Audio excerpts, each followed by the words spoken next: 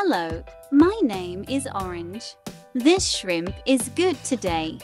Look at this shrimp head, and this green one on the back of the shrimp is all high. After rubbing the essential oil salt, it is well opened. The boss says it's natural. I won't watch. I don't know if I was fooled. I'm braising a pot of chicken feet that I haven't eaten for a long time. Fried potatoes for the kids. This fat sausage was bought yesterday. This won't taste good if it's frozen, so I made it for him today. Sprinkle some salt after the oil is hot in the pan. Pour the loach in. This will prevent it from sticking to the pan. Golden yellow. Put milk glue and fry it. Then add an appropriate amount of boiling water. Cook the soup over high heat until it is milky white, then you can transfer it to the saucepan. Soak this corn 2 hours in advance. Otherwise, it will be difficult to cook soft. A little more carrots and hui shan. Cook for about half an hour. Then blanch the chicken feet in cold water and put ginger slices and scallions in a pot. Pepper rice wine and salt to increase the bottom taste. Cinnamon fragrant leaf star anise. Cook for 15 minutes, then fish it out and wash it.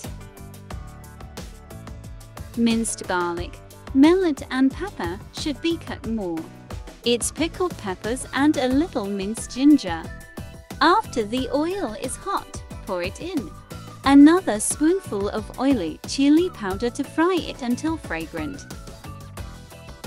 The right amount of light soy sauce, oyster sauce salt, sugar and chicken powder seasoning. When cooking chicken feet, put a spoonful of salt water. You can put a little less salt when seasoning first. Then pour in the freshly cooked chicken feet. Stir fry for 2 minutes and then add a little onion, coriander and scallions. Fry evenly and you can bring it out of the pot. It smells so good. These chicken feet are delicious whether fried like this or cold salad. The weather is nice today. Recently, I said that after gnawing on my paws, I went for a walk in the park. Take some beautiful pictures. After the water in the pot boils, put a spoonful of salt in it. Pour in the cut potato chunks and cook them until they are medium rare before you can fish them out. Control the moisture. Put more cornmeal in and mix well. This way its shell will taste crispy and crunchy and taste better.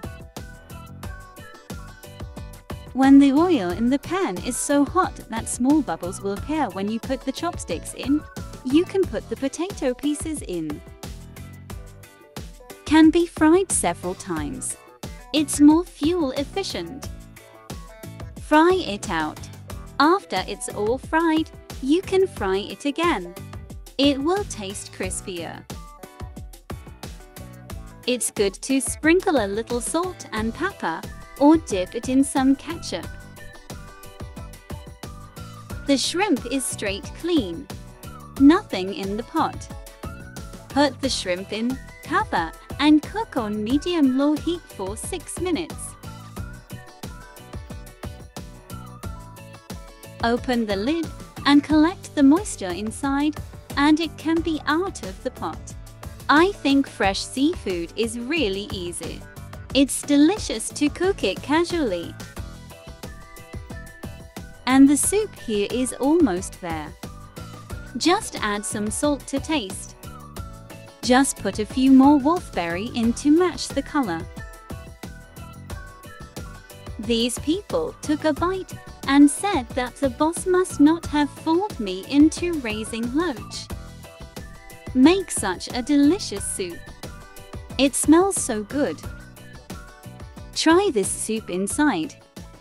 Really delicious. When it's all done, you can have dinner.